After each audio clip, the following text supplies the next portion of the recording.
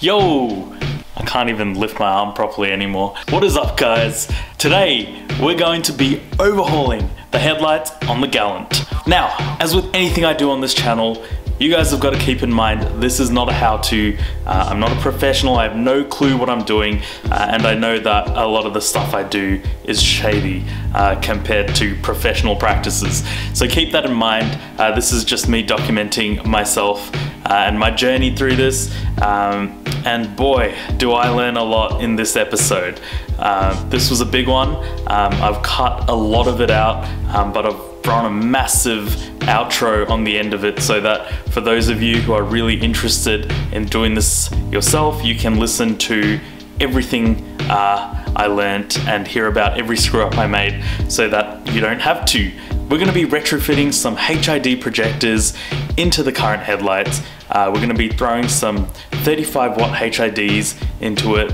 We're also going to be changing the parkers and the signal lights, and in the future videos I'll also restore the lenses, but that's for later. Enough with the talking, let's get to it.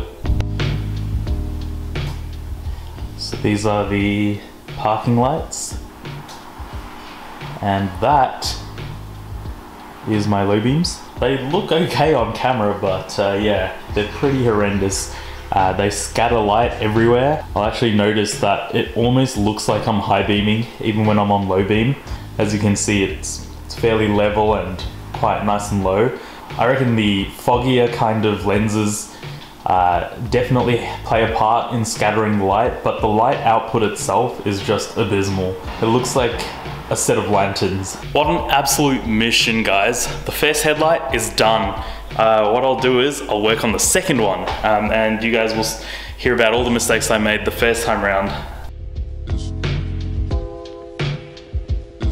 I've also thrown in some Oxito LEDs, so as you can see, the stock one, it's not very bright.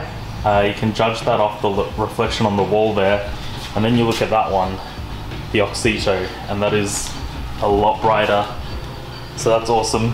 I've removed all the bulbs out the back here, and you also want to make sure you remember to get your parker, which is hidden just underneath the low beam. I have wiped the face and all the rest of the lens down with some rubbing alcohol, just to make sure it's nice and clean and nothing bakes onto it during the heating process. 90 degrees Celsius and fan forced so that we get all that hot air circulating around. Not gonna lie, I'm pretty nervous about doing this, but this is kind of one of those one-shot only things, because if you melt the plastic or damage the lens, it's kind of game over. 5 minutes, and that's at 90 degrees Celsius. It had to go back in for another 2 minutes because I think it's actually the adhesive down here that is just tough. Oof, I'm liking the look of things at the moment. Oh boy, that's exciting. Look how tough that adhesive is.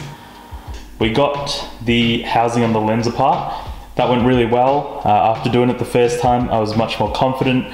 I've also got a lot less patience. You absolutely do not want to be getting fingerprints or dust on the inside.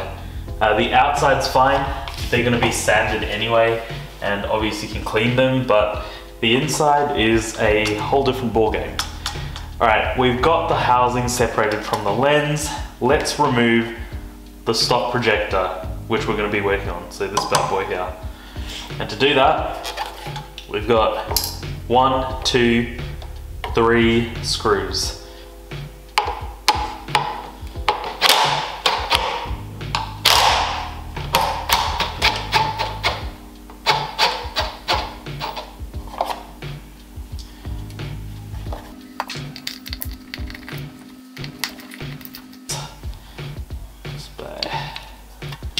Giving it a wiggle, there we go. So here's the projector. Take a look at it and double check that your cutoff is correct for your country. So I had to get these, I had to send the seller a message and say I wanted right-hand drive, and you'll know that by looking through into the projector and seeing that it dips down onto the right hand side because it's for a right hand drive car. If you don't check this and you end up having the wrong one, it is gonna suck. Alright, we've got this silicone ring here. We put it on this way, and that allows a nice sealed lock in between the projector and the stock projectors. This adapter ring is what suits my projector.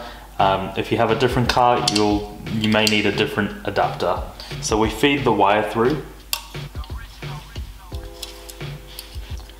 And you want to have a cloth underneath so that you can actually apply a bit of pressure down onto the projector lens. It seems a bit risky, but you've got to do it so that you can properly tighten your lock nut.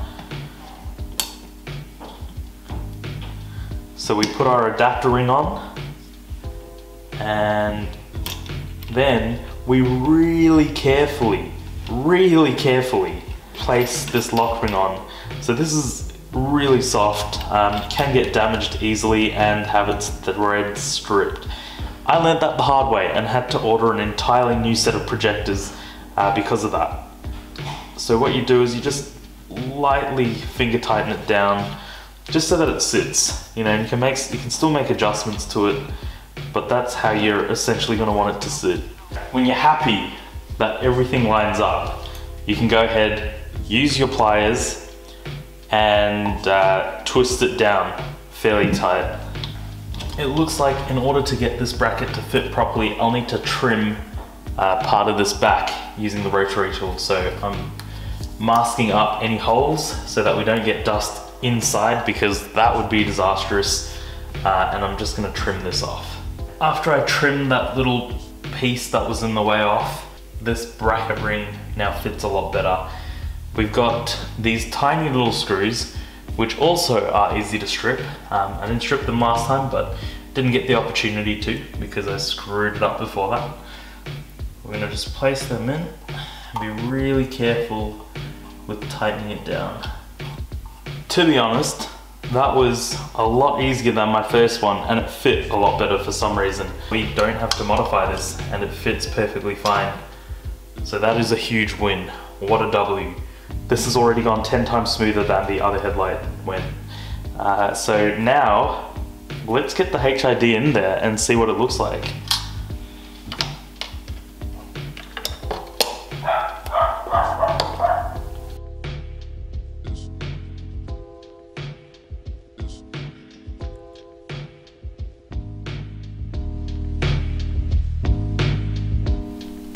Alright, very happy with that.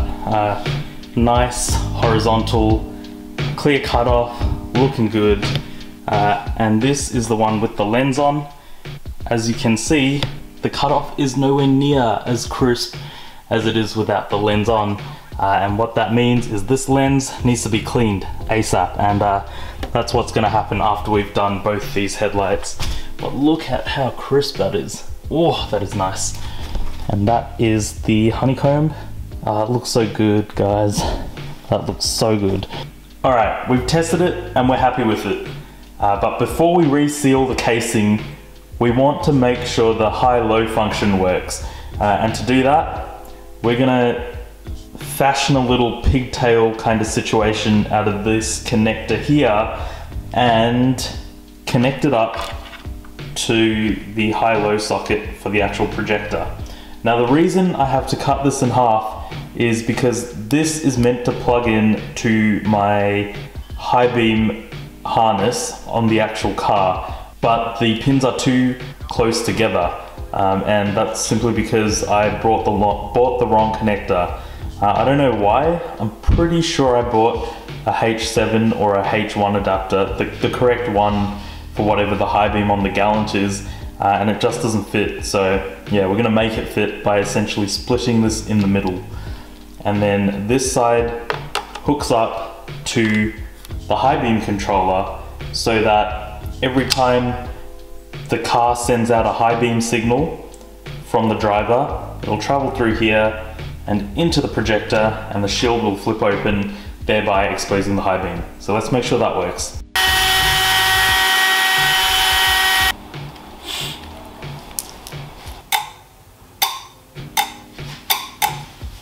Beautiful. So what we're gonna do is we're gonna modify this to also fit into the stock lens cover because there is a bit of contact. Alright, there you go. As you can see, not super clean, but literally no one can see this. We just need this to be able to fit into the housings. Alright, so the top's done, bottom's done. I had to widen out the top cut a little bit. I filed it down. Did accidentally cop a piece of the chrome there, but that's no problem because no one is going to see it. Now, ideally, you would secure this with some RTV or silicone of some sort, but this is a very snug fit. So once I've pushed it down, being mindful of not touching the actual lens, like she's not going anywhere. That is tough. I am getting absolutely ravaged by hay fever, guys, so apologies for the nasally voice. We've got the lens seated on the housing. Now we just got to remove all the bulbs we put in, so make sure your Parkers are out, and we'll take the HID out. And I've set the oven to preheat at 90 degrees Celsius for 5 minutes, and then we can put this bad boy in.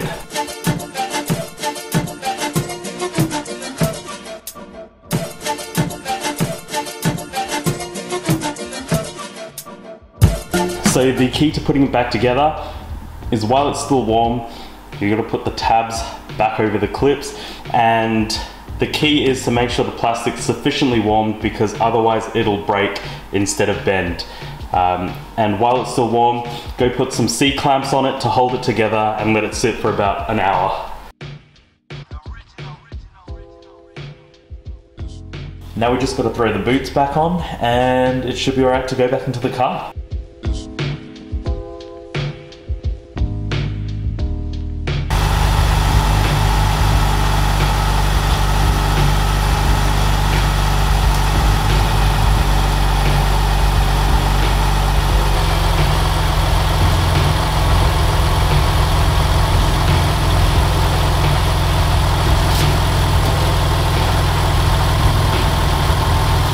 Alright, so I purchased some slightly more expensive LEDs. As you can see, these are slimmer, and according to the description, they also aren't too fussed about polarity. So if these go in and they work, I'll be happy. If they don't, well, I'm just going to stick with the stock Parkers.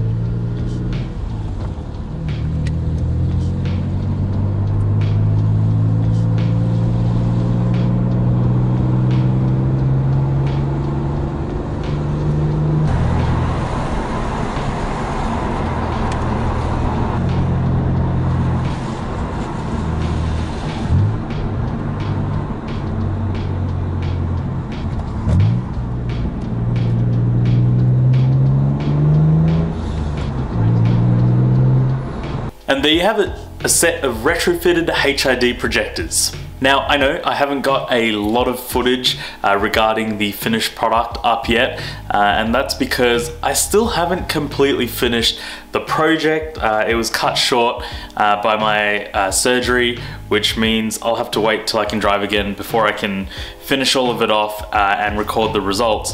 But let's quickly go through what I learned. The first mistake I made was using the incorrect tool to try and tighten down the lock nut, which led to me stripping the thread on the actual projector itself. So I had to take an angle grinder to it to get it out again, which then led to a delay because I had to order a new set of HIDs. My second mistake was incorrectly cutting both projector shrouds that I ordered, which meant I had to wait for those too. I then was able to tackle that a bit better when I got my hands on a Ryobi Dremel tool, and that made life so much easier than the coping saw.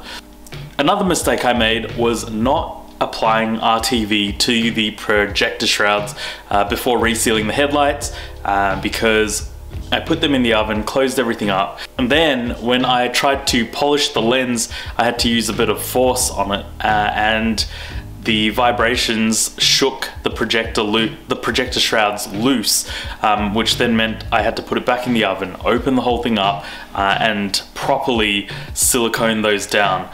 So I've yet to do that to the second headlight. The first is all sorted. Adjusting the headlights. Now in the video that looked like I didn't even have to really do anything. That was a big thing. I used a mini rattle gun to remove the halogen housings from the actual headlights. As you guys saw in the video, don't do that, because when you go to tighten it back up, it will probably strip the thread because it's metal on plastic, not metal on metal. And what that meant was one of my headlights was just aimed wildly upwards, and I tried a multitude of things to fix that. In the end, what I had to do was pour some super glue into the hole of the adjustment screw, and then kind of tap a new thread using that super glue, and that, you know, when I delicately turned it, the adjustments were able to occur, and now I finally have some aimed level headlights. Another thing, I went with a set of 35 watt HIDs. Specifically, I actually went to a little bit more trouble to get them because most of the kits online are 55 watt. And the reason for this is I didn't want as much heat running through the system as usual. It's an old car, and I'm using mini projectors, which means they're prone to a bit of bowl burn. And yeah, 35 watt HIDs tend to last twice as long as 55 watt HIDs. That was a mistake. As you guys saw in the video, the light output was really weak. So what I plan to do is get a set of 55 watt ballasts, which are actually on the way. But what they will do is they will dramatically increase the light output from the HIDs, and also step it down, I think 1000 Kelvin in temperature. So right now they're 6000 K. The camera, I don't know if it does a great job of showing just how blue they are. They look cool, but I really prefer white. So it'll go from 6000 K down to 5000 K. But this is something that we're gonna test in another video in the future. So let's get to the verdict. Would I recommend it as a modification? Yes, it's a very cool mod, and hopefully with the 55 watt HIDs, not only would it look cool, but it will also generate some great light output. Would I recommend you do it yourself? If you're doing it just to save money, probably not. Yeah, that was, it was stressful. It probably, in my eyes, wasn't worth it if it was just a money thing. But for me, this was all about the learning experience, and boy, did I learn a lot about modifying headlights. So that was cool. I'd do it again. If you're doing it for the money though, just go get it done by a professional. You'll get the perfect results straight away. You won't have to wait months and make so many different mistakes. I say it's cosmetic because I haven't been able to see an improvement as of yet. And hopefully when the 55 watt HID ballasts come through, then it'll become quite functional. And I'm banking on it. So I'll make a comparison video for that in the future. Anyway, thank you so much for watching, guys. I hope you enjoyed this slightly longer video. Stay tuned, we've got some more content coming, and I will catch you guys on the next one.